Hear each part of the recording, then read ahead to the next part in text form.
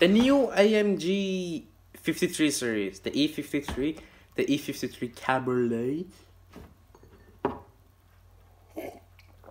and of course the CLS 53 AMG.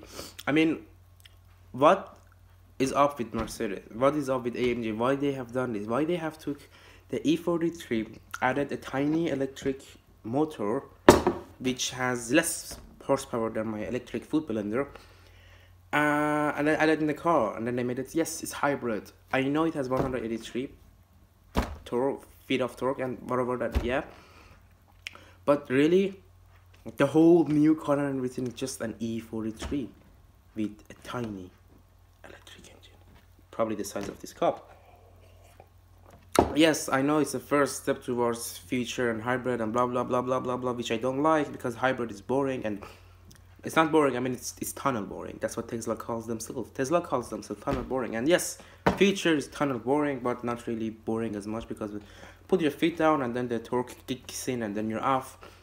But really, the E53 is 0.1 second faster than the E43 in 0 to 60 time. So all that for 1.1 second, but like, yeah, I get it with the whole, it's not about all the 0 to 60 time, but I know everything. However, as much as I hate to say this, I don't hate to say I like an electric, but I mean, I kind of dislike the whole AMG being hybrid thing. But I like the E53 because of one and only one thing. They have got rid of whatever. The fake exhaust is not there.